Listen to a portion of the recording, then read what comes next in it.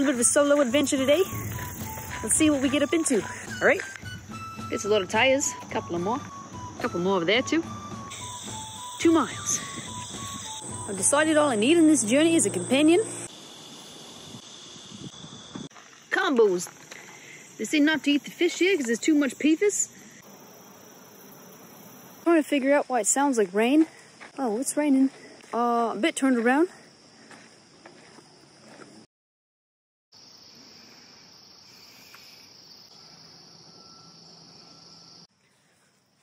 Wow.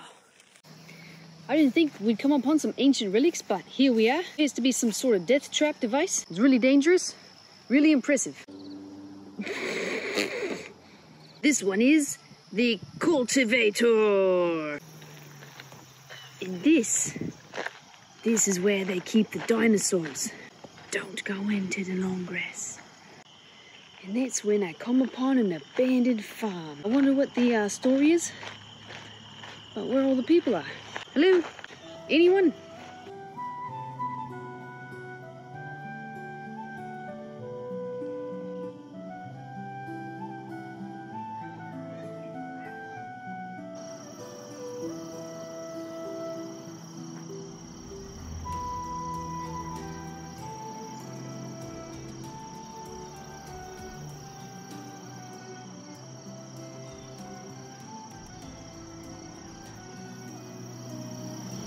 Well, I guess I'll go back now. And there it is the hut that's supposed to have an old lady. That's supposed to lead me on my adventure. Well, let's check it out.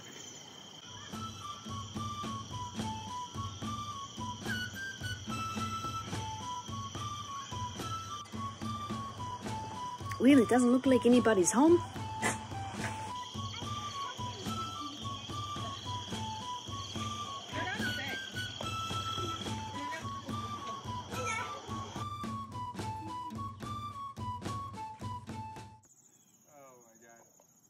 Do you fish at a pond? So it's like, yeah, today we're just in a river, but yeah, I fish in lakes and ponds and stuff like that.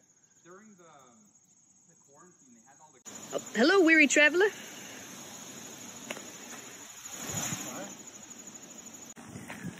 So that's the end of our adventures.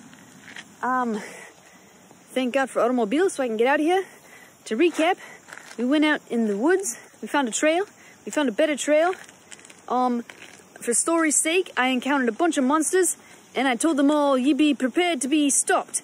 And then they got scared, they ran away, and I triumphantly healed some people with my magical cleric powers, and hopefully progressed to level 2. Well, that's all for this one.